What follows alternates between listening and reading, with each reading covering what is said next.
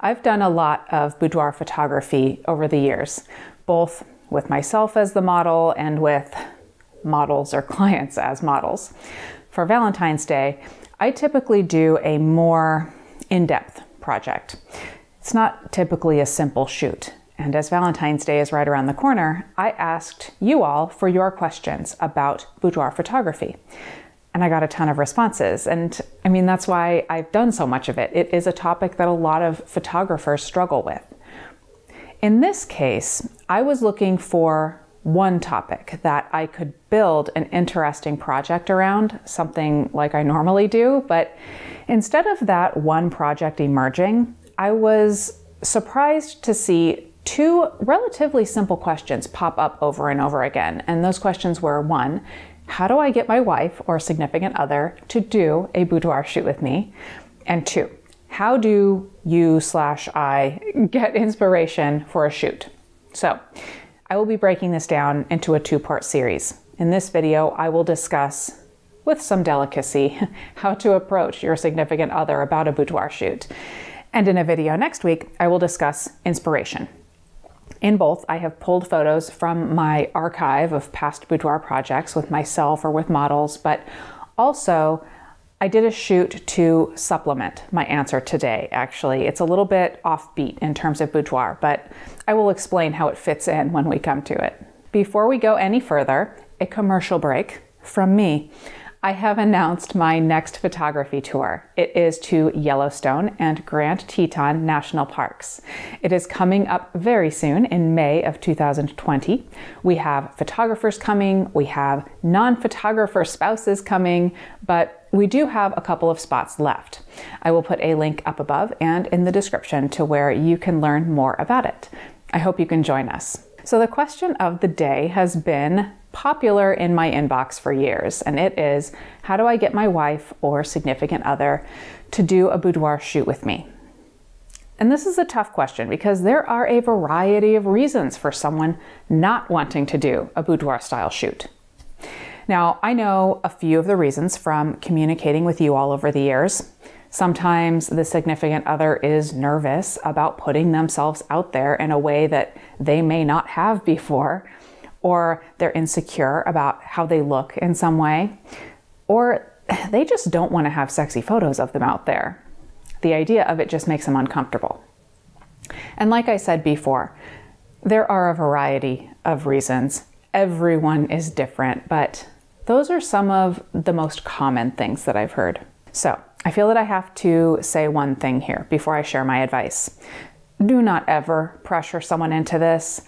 Whether they be a significant other or a model or a client, this can be a very personal thing. It can be triggering for a number of reasons. So whatever you do, have a little bit of empathy. Just because you don't understand or agree with the reasons that someone may not want to do sexy photos does not mean that those reasons are not valid. If your significant other really doesn't want to do this, you need to respect that and lay off. But lecture over. I do have some advice on how to communicate about it. Keep in mind that I have never had to approach my significant other about a shoot like this, but I am a woman and I do understand the concerns. So I assume if you are watching this, you aren't sure if your significant other will be enthusiastic about a boudoir shoot. Maybe they'll be skittish, so you will need to approach this with delicacy. But honesty. Ask your significant other if they would consider it. But tell them why you want to do it. How fun you think it would be and how you love X, Y, or Z about them and you want to showcase it. Or whatever the reason is.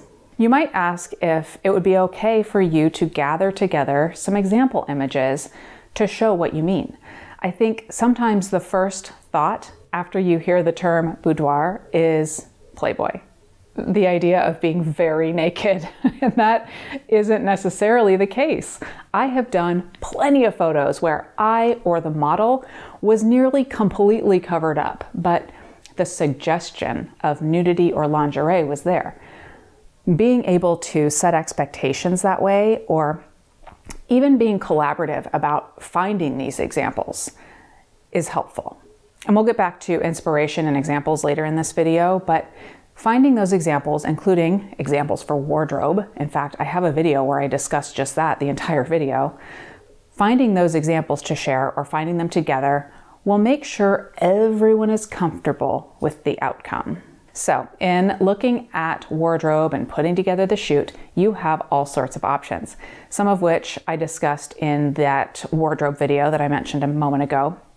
Others I'll talk more about next week, but to make your significant other comfortable, you may need to broaden your idea of what boudoir looks like.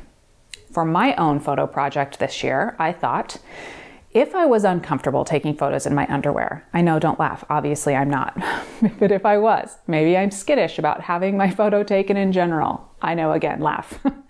How would I create a project to fit within those guidelines and make myself comfortable, but still kind of have a sexy spin to it? So I came up with an idea that would take me out of the bedroom and out of wearing lingerie and keep it somehow sexy.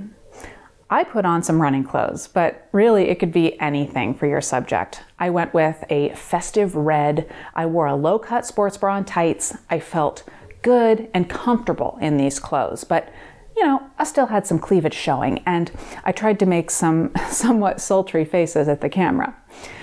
Taking the show into the forest also took some of the pressure off, just because I wasn't in a bedroom.